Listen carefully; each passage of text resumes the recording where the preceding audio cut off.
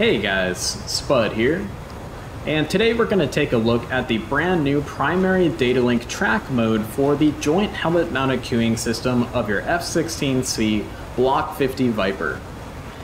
I believe this is the standout feature of a slew of updates for the F-16 in the latest open beta update. This is a system that you guys are going to be using all the time when you hop into your DCS F-16, whether you're getting into a persistent multiplayer server, a scripted mission, or a little single player scenario you've created for yourself.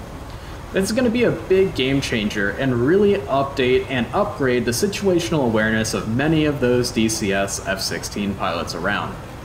So let's go ahead and get started, guys. Alright guys, we've got ourselves a beautiful early morning over the waters of the Persian Gulf for our tutorial and demonstration of the new Primary Datalink Track mode of the Joint Helmet Mounted Queuing System of our F-16C. So let's get started today by setting up the cockpit of our aircraft for engaging in air-to-air combat. We'll first go to the air-to-air master mode, and on the blank spot of our menu row of buttons down below, we'll bring up our TGP, we'll increase the brightness on that guy, and head on back to our HSD. On our left MFD, for our radar, let's go to Twiz mode, we'll push out the radar display range to 80 nautical miles, and let's go for an azimuth of 30 degrees. We'll leave her in a 4-bar scan for now. Coming across, we've got our master arm set to arm. Coming down, we're going to set our programs in case anyone shoots at us today. We'll turn on our HMD, of course, for this tutorial and demonstration, and we'll turn off our external lights. Alrighty, we should be good to go for engaging some MiGs. Because we've air started our F-16 today, our HMD should be properly aligned and ready to go. However, if you're cold starting your F-16, ensure that you have your HMD aligned, otherwise the symbology will not be superimposed over the actual aircraft in space and time. It'll be somewhere way off from where that aircraft actually is, which can be very confusing in the heat of combat where you're really trying to rely on the symbology to increase your situational awareness in the fight. So on to the tutorial portion of this video. It's very simple to make the new Primary Datalink Track method work for your HMD. However, unlike the FA-18, you only have one Datalink track actually displayed with the Primary Datalink Track on the field of view of your HMD. Now this can be a bit limiting, but it is still a massive upgrade to your situational awareness of what aircraft are flying around you in the battle space in your F-16. First thing we need to do is make our HSD our SOI, or sensor of interest. We do that by going down on the display management switch, or aft, however you like to describe it. We know that this has worked correctly when we see a white box around our HSD. Moving our radar cursor switch moves the cursor for the HSD. Now to make this work, all we have to do is take this little plus sign, our HSD cursor, place it over the top of our desired data link contact, and go target management switch forward or up, however you like to describe it again.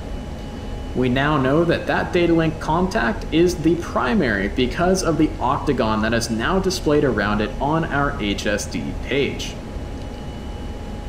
If we look outside of the aircraft, in the field of view of our HMD, we now have an octagon around the lead aircraft in that tier ship of FA-18s. The 2-0 underneath that octagon, of course, symbolizes that those aircraft are flying at 20,000 feet.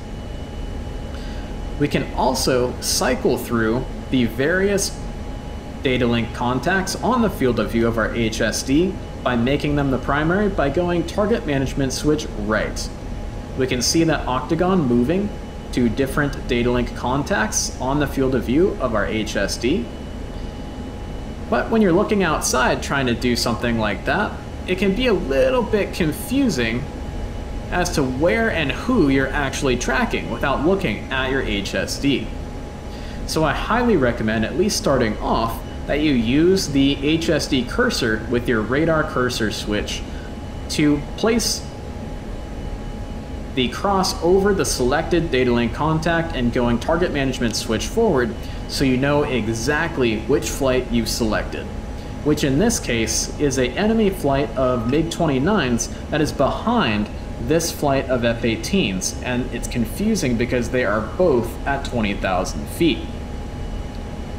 Now when it comes to only having a single data link contact available for you to be displayed on the field of view of your HMD using the primary data link track method, I highly recommend that you either place it over the top of a friendly flight that's, say, in the middle of a guerrilla group of enemy aircraft, such as this little flight of F-16s right here, to help you avoid fratricide, or place it over the top of your wingman to help you keep track of your wingman as you merge into that dogfight, so that way you don't accidentally commit fratricide on your wingman and you can keep track of him for an easy link back up into formation after you guys have downed the enemy MiGs.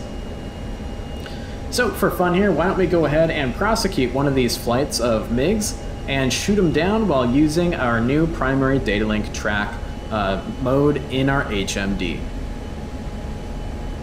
In this MIS file, we have all of the aircraft around us kind of just flying lazy racetrack orbits with no weapons and set not to evade too harshly against enemy attacks, as well as not to attack any aircraft around them.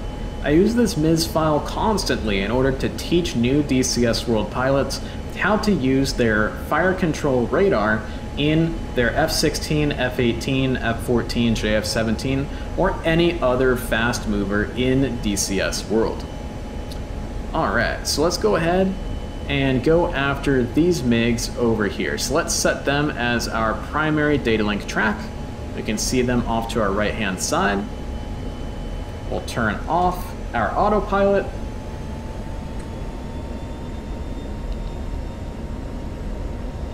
And they have since, they're about to disappear anyway, off of the field of view of our HMD because they have disappeared off of our HSD. Keep in mind that the AWACS's radar has the same physics applied to it when it comes to actually tracking targets as things fly through the air. The enemy flights are now, for the most part, flying away from the AWACS, and it's going to be a lot harder for the AWACS to keep track of it, and that's why we lost them as data link contacts.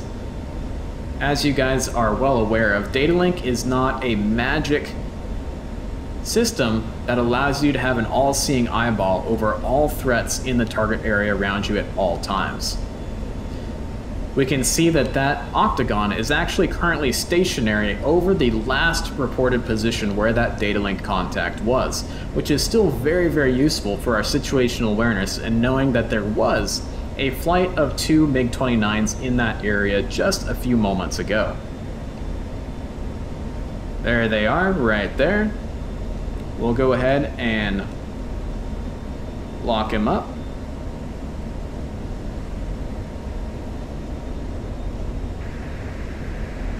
Make sure that we've got our AMRAM selected.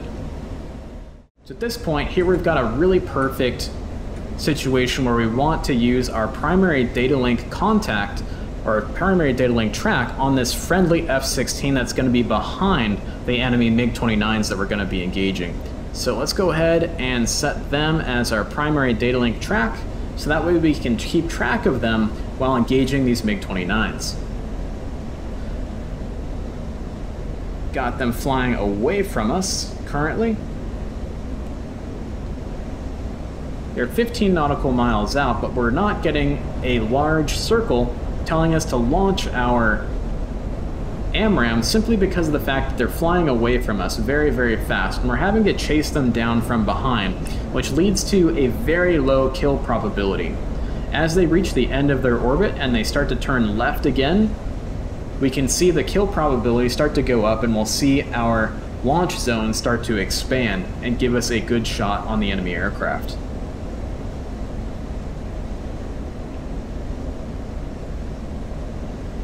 You can see our friendly F-16s are still out over here, so we're in no danger of accidentally shooting the good guys.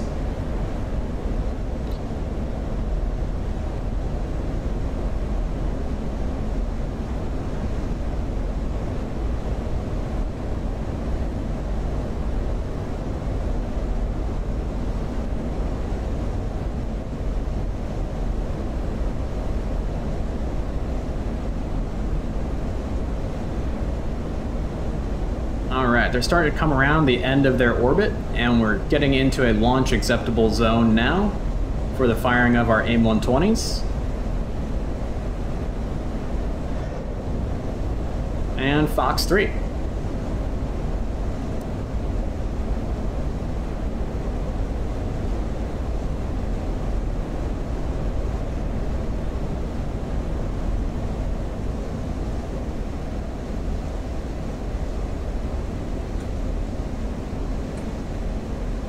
And splash.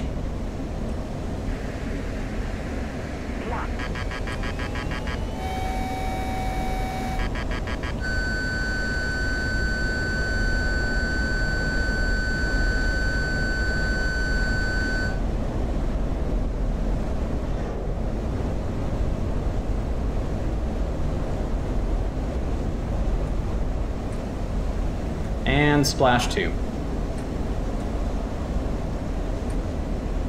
So, hope this video was helpful for you guys moving forward, and fly safe out there and stay healthy, of course, as always. I think you guys are really, really going to love this new feature of the F-16.